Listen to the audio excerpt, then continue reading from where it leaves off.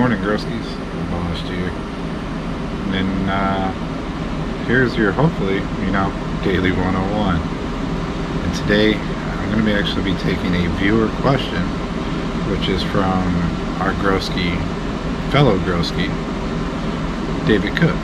He said, "Hey brother, could you tell me the definition of butt chugging, and if growing in a 5-gallon with Remo nutrients, how often I would need to flush from the top to rinse salt overload out of the pots?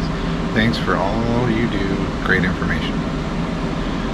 Thank you for supporting us, David. It means a lot.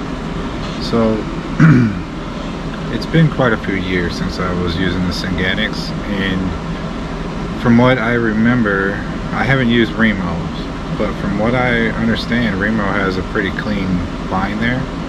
So what I would guess is you would only need to bring in your enzymes, like since you're using products, stuff like SLF 100, which is an enzyme product. You bring that in with, say, every other feeding. That should help with salt buildup.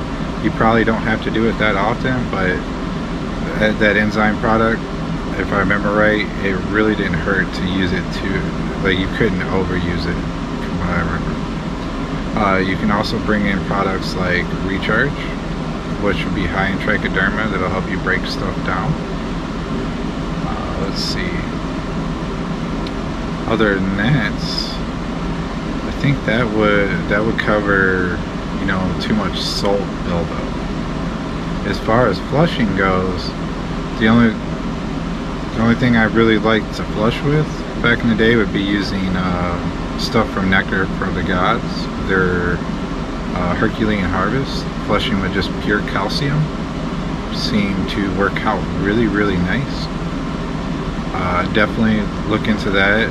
If you look up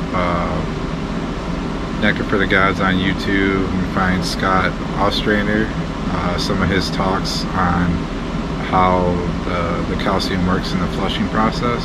It's pretty fascinating stuff, and it still makes me to this day kind of really think about bringing in Herculean for the last little bit.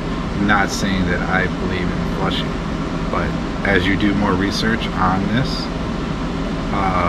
flushing with a calcium, you'll see why I'm kind of into it. But other than that, may the Froogal Force be with you.